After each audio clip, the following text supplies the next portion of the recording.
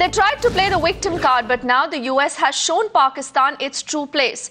Pentagon report to the US Congress has proved that Pakistan is only promoting a proxy war against its neighbors and also shielding terrorists. But a cornered Pakistan here continues with its sham defense. You can't keep snakes in your backyard and expect them only to bite your neighbors. You know, eventually those snakes are going to turn on whoever has them in the backyard. October 2011, a blunt message to Pakistan, exposing the terror truth. Back then, they laughed it off. 3 years on, they're hearing the proxy war truth from Washington once again. The latest Pentagon report to the US Congress on the Afghanistan mission has also nailed Pakistan's lies over the years, directly blaming Islamabad for shielding terrorists. Pakistan में तो एक policy रहा है state sponsored terrorism का, उसका effect वो हिंदुस्तान को तो हो ही रहा है। वो तो पहले से हिंदुस्तान का एक एस्टैब्लिश्ड स्टैंड है बेस्ड ऑन फैक्ट्स, वो तो सही बात है।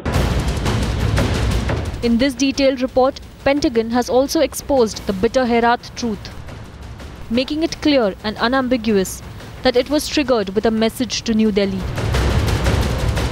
If this is now acknowledgement by the Pentagon, it's something that we have always stood for, and we are gratified that others in the international community seem to be now acknowledging what we've known for a long time.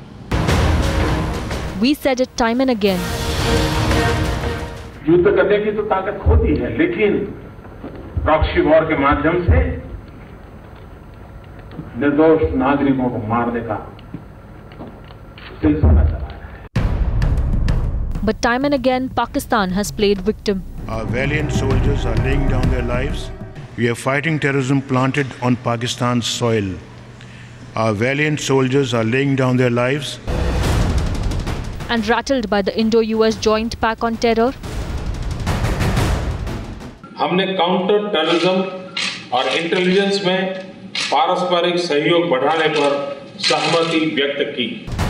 Pakistan continued with its proxy war at the border, a price it continues to pay for harboring terror groups.